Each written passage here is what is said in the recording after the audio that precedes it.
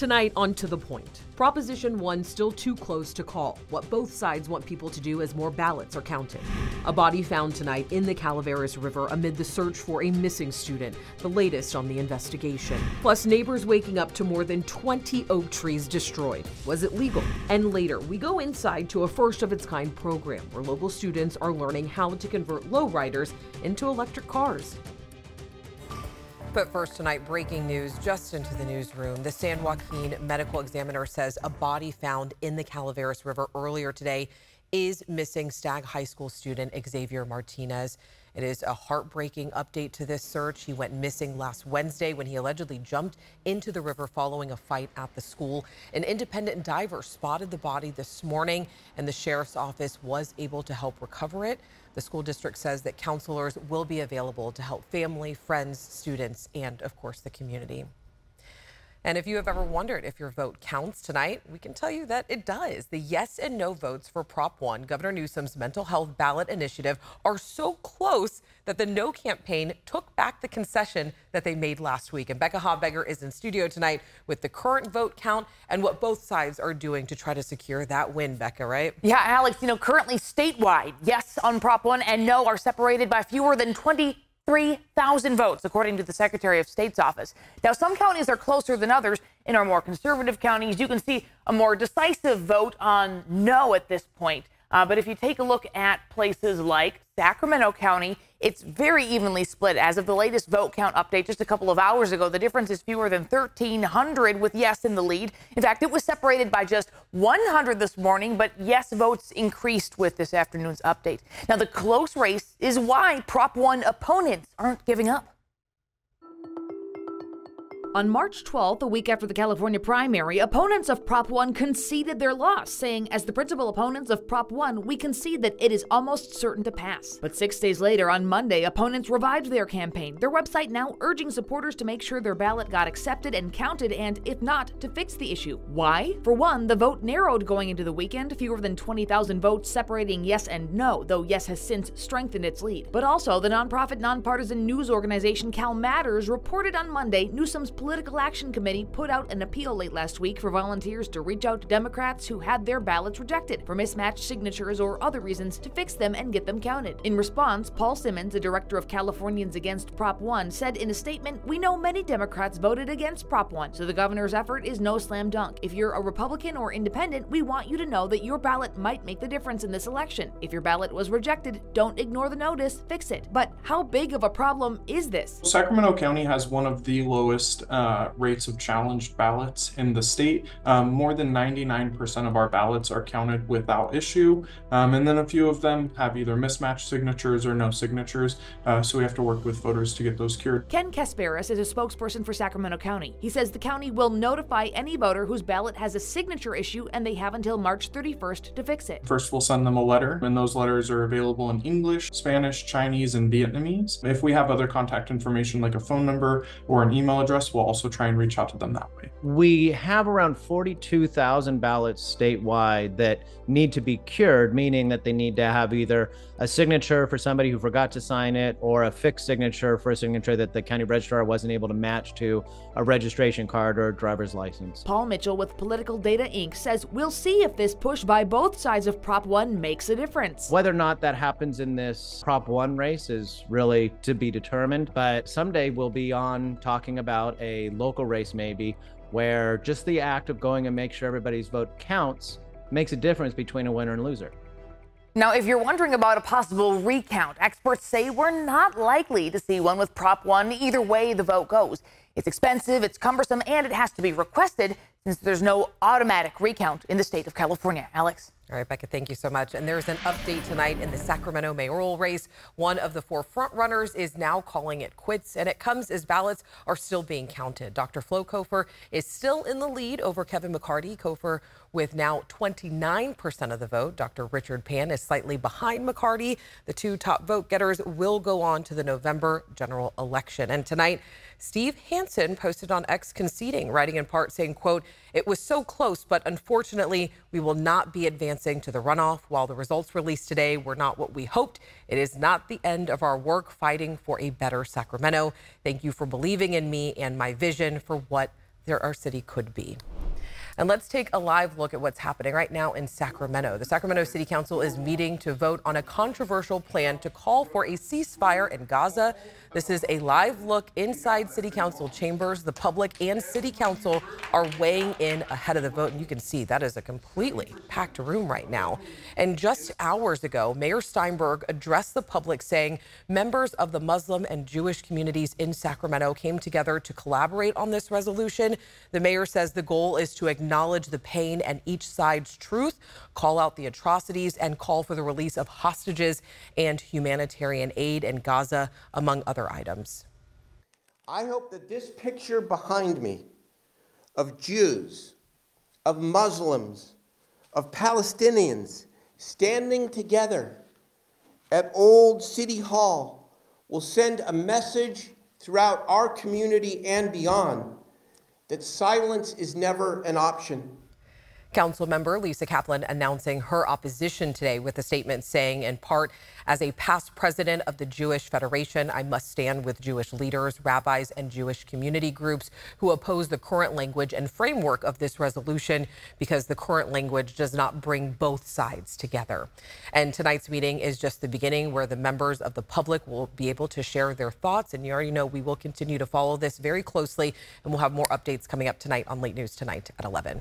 Now take a look at this. This is a smash and grab caught on camera in Rockland. Police are looking for 6 people accused of stealing motorcycles from Roseville Motorsports. Surveillance video shows that around 3:30 Monday morning, 2 cars and a U-Haul, they drive up to the store. Look at this. Several thieves in black hoodies loaded up and stole 6 dirt bikes in a matter of minutes.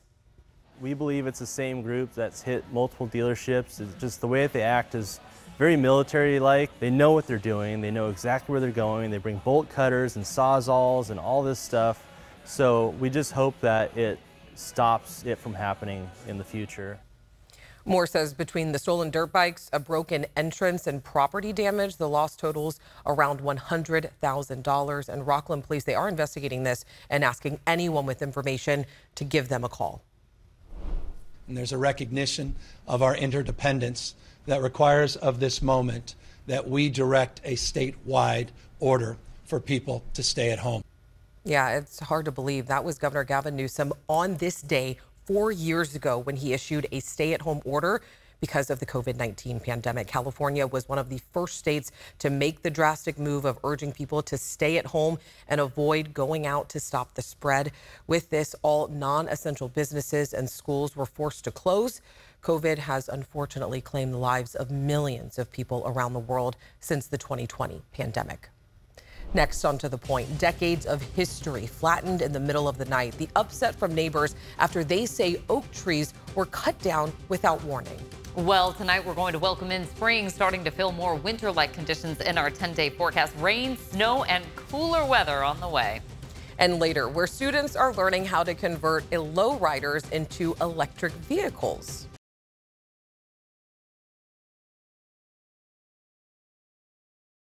Chief Meteorologist Monica Woods with your first day of spring forecast, which is starting tonight. Clearly, because look at the colors that we're wearing today. I know, we are ready. All bright and ready for it. We are going to see some winter-like conditions come back into the forecast temporarily.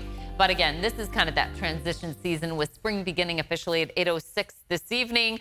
And that'll be our vernal equinox. Clear skies and very spring-like conditions right now throughout the region. We've got some clouds in the high country, but nothing that's producing any precipitation. Temperature trend has certainly been on the warm side. 67 degrees is our average high. We've been in the low to mid 70s for the past several days.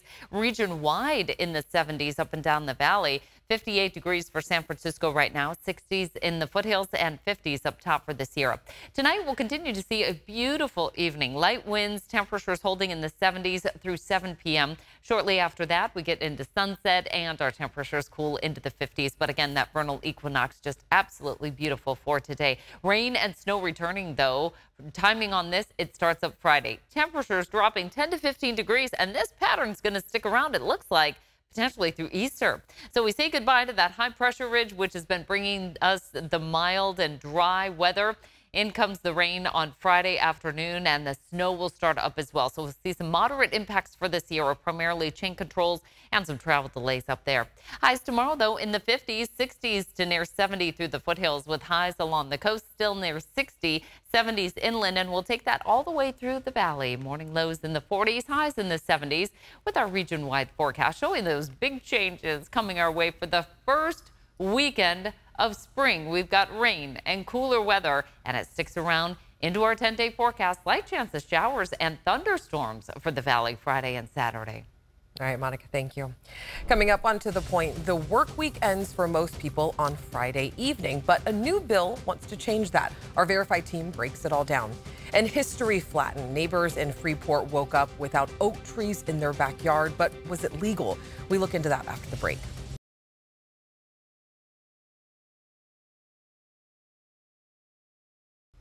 Right now, residents in this small town of Freeport are upset after they say decades of Delta history were cut down in the middle of the night. 21 valley oak trees that line Freeport Boulevard were chopped down to make room for a new housing development. ABC 10's Devin Truby spoke to advocates who say this may not have even been legal to do. Yeah, Alex, I want you to take a look at the 21 trees that were cut down, one of them while we were here earlier today. Now, there's a specific process to cut down an oak tree to be in compliance with state law, so we looked into if this was done right.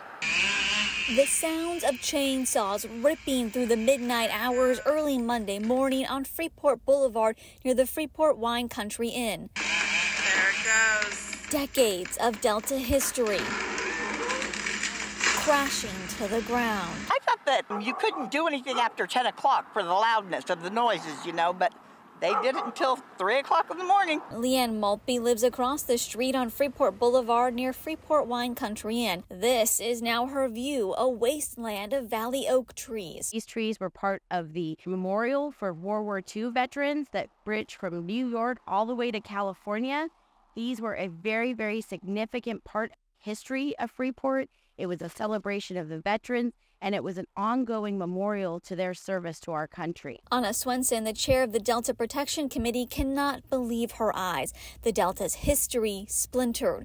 The trees were cut down to make room for the new housing development by KB Homes called Edgewater at Delta Shores. 81 homes will soon sit next to a golf course. According to an application and approval obtained by ABC 10, KB was approved by the city of Sacramento to remove a total of 41 oak trees, with the contingency they would replace 21 of them. The city of Sacramento says the organization Trees of Sacramento did file an appeal against the removal in November. The city held a public hearing in January and rejected the appeal. We're left with kind of like a barren moonscape, and that's sad. I can't believe that they did it. Activists say they'll be taking their concerns to city council tonight. We reached out to KB Homes, but they had no comment about this, Alex. All right, Devin, thank you. Students in the Sacramento City Unified School District could be starting school a little earlier this fall. The State Board of Education is considering whether to approve a plan that would add 16 more days over the course of 2 academic years. If approved before May 15th, school would start on August 19th.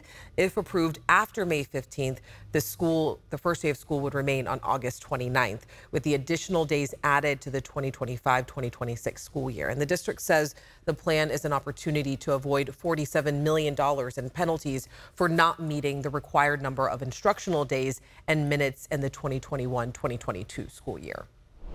In other news, congressional leaders and the White House have reached an agreement on how to fund the Department of Homeland Security, which could help avert a government shutdown, because since October, Congress has nearly shut the government down at least partially 5 times. This time, funding for DHS was the final major sticking point in negotiations for the 6 spending bills that need to be passed by Friday's deadline. The details of the negotiation have yet to be released, but lawmakers can start processing the spending package, and they are still up against the clock to get the bills to President Biden by Friday to prevent a partial government shutdown. And you might have seen the posts on social media about a proposed bill to create a 4-day work week. Yes, you heard that right. The bill was introduced by Senator Bernie Sanders last week to drop the standard work week from 40 hours to 32 hours. Lorenzo Hall and our Verify team look into the plans and his claims. Let's examine 2 of the claims he made when he introduced the bill using these resources. The sad reality is Americans now work more hours than the people of any other wealthy nation. That's not true, but it's close. Of the 15 wealthiest countries by GDP, only workers in Mexico and South Korea put in more hours every year than Americans do. Meanwhile, people in Japan work 204 fewer hours every year. In the UK, it's 279 hours, and in Germany, people work 470 fewer hours. Despite these long hours, the average worker in America makes almost $50 a week less than he or she did 50 years ago after adjusting for inflation. For this claim, the answer depends on which workers you consider and which time frame. Bureau of Labor Statistics data for all private sector non-farm employees go back to 1979. It shows a consistent increase over time with inflation factored in. But the senator's staff told the Nevada Independent last year that he based a similar claim on data specific to production and non-supervisory workers, who are 80% of the workforce. In that case, it's true that those workers today earn less after inflation than they did 50 years ago, but by about $30 a week, not $50. With your Verify, I'm Lorenzo Hall. Next on To The Point, the first of its kind program teaching students to convert lowriders to electric vehicles.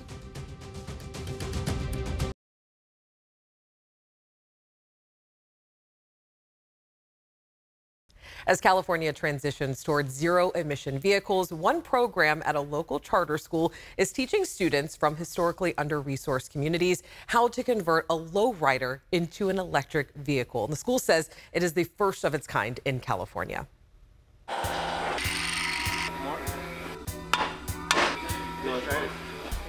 We're building a lowrider, 64 Impala, into a all-electric vehicle, which nobody has done with high school kids. What should you have on your side? My name is Wyatt Schoen. I am a senior here at Sava, and I've been going here for about 4 years now. Experience with this class has been, it's fun, unique, and something I'm very proud of. Sava is Sacramento Area Vocational Academy, and this is a trade school for high school students. Okay, well, we've got your turn signals. Yep. If you look around, there's a lot of stuff that everybody does, hands-on. Just kind of gives us a little bit of different perspective instead of sitting in a classroom. They're learning, but I don't think they know. EV revolution is here, and it's coming whether we like it or not. So what better way than to get these kids on a career path potentially that teaches them about EV, and then we catch them with the, you want to build a lowrider. I have been in the lowriding community and for many, many years, you know, with my dad, helping him in the garage. And so it's kind of like a generational thing. Bringing the project, I was like, my daughter has to be a part of this. Like, this is something that I'm passing down to her. Since I was born, I grew up being a lowrider in Duke's Car Club. The music, the cars, I just feel super safe and protected there. Being an actual lowrider that's working on the lowrider just feels more, words can't even describe it, it's just super exciting. Crazy to see that it's going to be electric. I feel like not that many people already are very into electric cars. The lowriding community in Sacramento is very large. There's like over 40 car clubs and then over 100 solo riders in the community.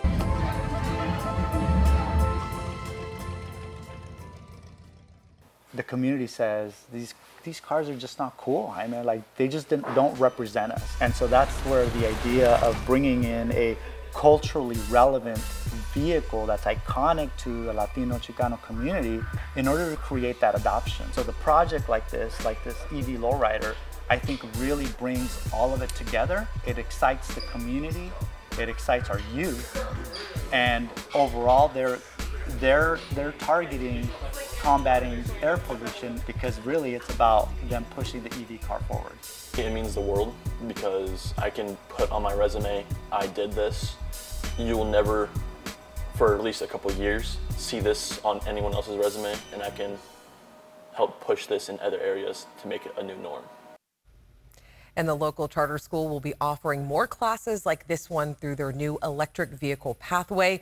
It will help equip students from underrepresented communities with skills for clean energy jobs and electric vehicle adoption. And I absolutely love that story. It is so cool to see our future generation just moving us forward. And it's another reason why we love telling your stories and really getting to meet you. So if you have something that you think we should be looking into, make sure you reach out to me and the team. Remember, strangers are people we just haven't got to know yet. So take a little bit of time to get to know someone. Thank you so much for watching. Have a great night. I'll see you back here tomorrow.